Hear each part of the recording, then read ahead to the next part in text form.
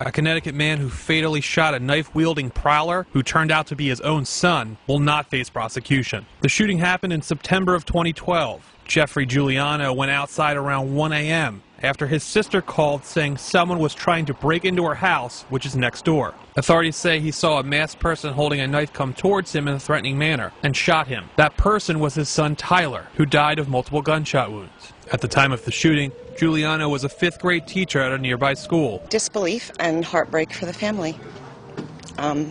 They're a great family. Mr. G's a great guy. The state's attorney is expected to release his findings on the case Friday. Bob McCall, Associated Press.